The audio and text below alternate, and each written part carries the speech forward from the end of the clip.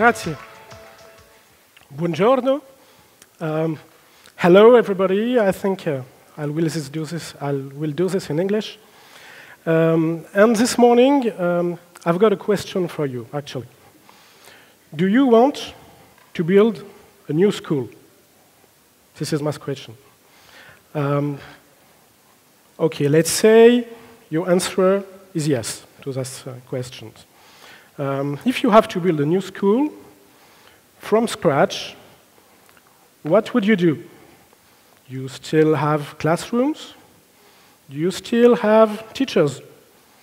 Do you still group students with the same age in the same class? Do you use books, or will you use MOOCs? That's among a lot of possibilities. One thing for sure is that education is really a fundamental tool for the upcoming society, and I hope for a more positive society. But right now, we've got a problem. There is actually a problem between education and a problem between the society in general. I'm coming from France, and we have a huge issue there. I'm not for sure in Italy, but I guess there is still this heartbreaking between education and what you can see at home and what the business need in the industry. Two examples. In education, usually you have children and then students that follow exactly the same path. Actually, we are quite cloning human beings at the end of the public education system. And also, it's promoting a lot of individualism. And that's exactly what does not want the industry. Industry wants collaborative work. And collaborative work at school, it's called cheating, and that's very bad. Industry also don't want people that are all the same, that are clones. No, industry needs diversity to have more innovation and to be able to have new products. Sorry. Another issue is right now the IT integration at school. We all have this kind of problem, I guess, in all Europe and a lot of occidental countries. At home, when you have a question, you have someone in the family that just take his smartphone, try to Google the question, give some hints, some part of answers, and then we can debate on that. But right now, all this knowledge that is available online is not available in the classroom. We are really out of sync, and it's quite a pity because actually there are a lot of solutions, there are a lot of experiments that exist for a long time and that proved their efficiency. Do you know Mr. Sugata Mitra?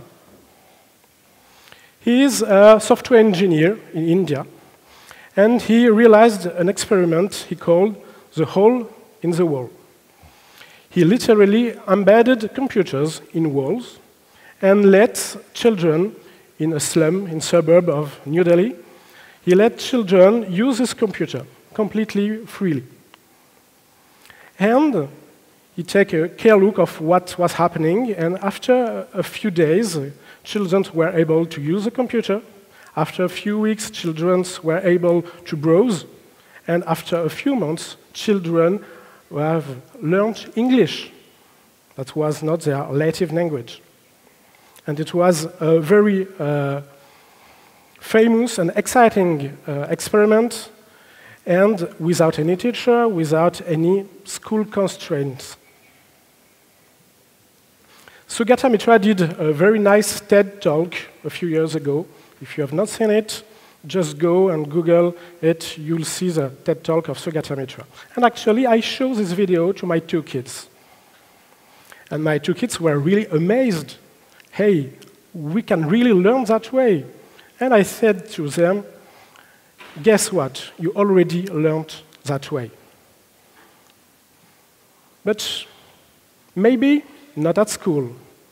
When they come back from school after each day, just like I guess every parent, I ask them, how was your day? Here is the answer.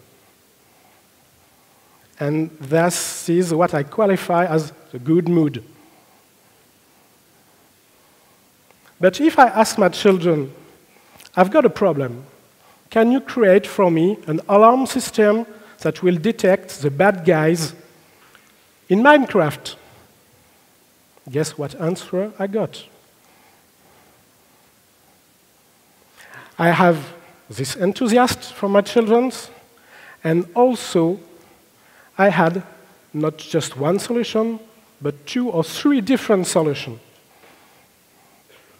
I used to be a software programmer, and while they show me the solutions, I recognize some patterns, some specific models that are really close to software programming. And that's when I thought that actually my children did really learn something very useful and interesting.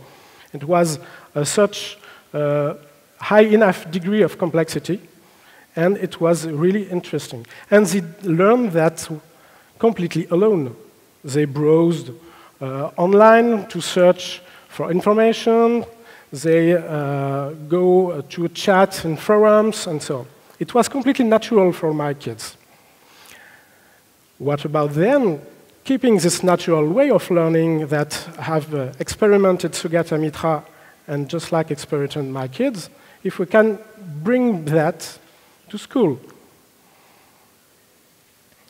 Actually, Mr. Sugata Mitra did not stop after this experiment. It was 15 years ago, and more recently he created what he called the self-organized learning environment, SOLE. It's an experiment that now takes place in UK, in a small classroom in primary school, as far as I remember, in UK. And actually, there are a lot of other experiments that use this kind of pedagogy. Here I come in the picture. I'm the pedagogical director of 42. 42, it's the name of an information technology school in France, in Paris. It's a school that is completely free for students, and it's a school where we have no previous requirement, academic requirement, to get in.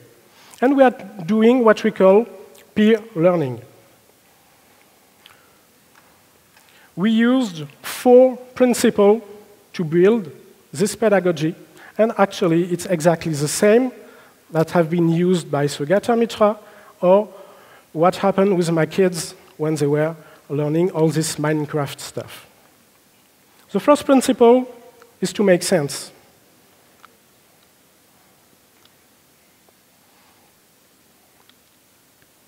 Make sense for my kids mean passion. Passion for Pokemon, for Harry Potter, for Minecraft. For children in suburbs in India, it was the curiosity of what the hell is this computer, this sort of, I don't know, this thing embedded in the wall. For my students at School 42, it's a way of life. My students are completely geek, and they just love sitting in front of a computer for hours developing software. Actually, for all these children and all these students, it's more like a game. And that's one of the further development at School 42 is to introduce more game in the scholarship. What about school? I guess here we have found a new role for teachers. Not all the children at the same time have the same curiosity for the same things. It's up to the teacher to choose wisely. It's up to the teacher to make some teasing, and up to the teacher to make some animation around topics that will put together the maximum amount of children. My second point is knowledge access. Right now, we are in the society of knowledge. Give a computer, an internet access, And you can access to Wikipedia, you can access to a lot of information online.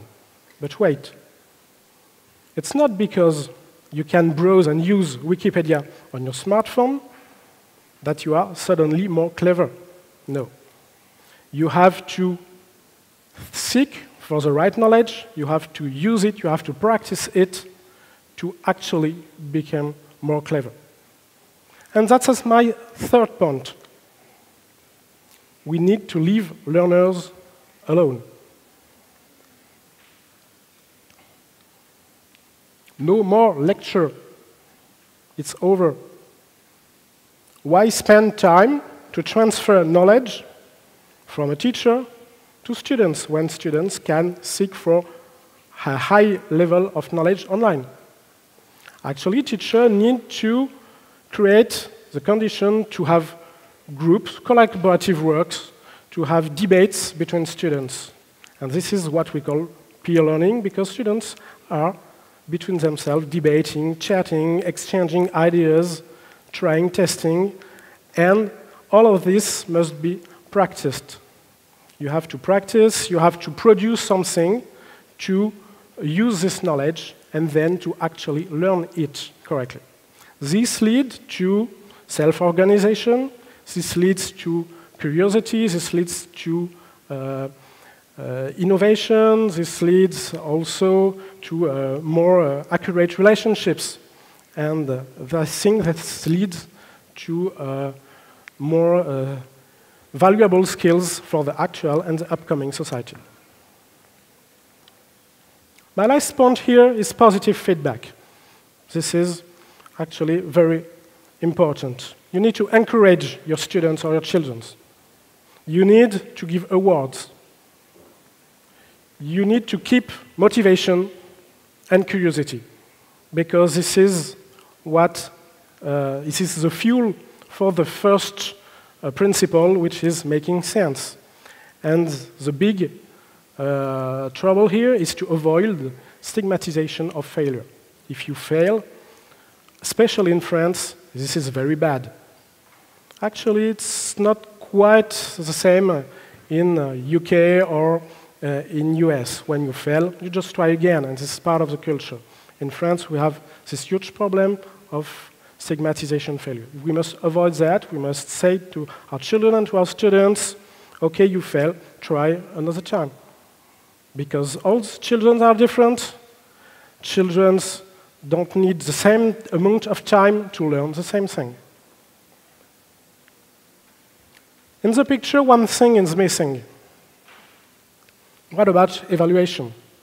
Evaluation still remains important for two reasons. Because when you are in your real life and not in your scholarship, you still have evaluation from people around you, from your customer when you are in your business, your company. Then it's important to have this. And also in the school, evaluation is important because you need to adapt your curriculum. You need to move some deadlines. You maybe change slightly some topics. So it's important to have a kind of evaluation.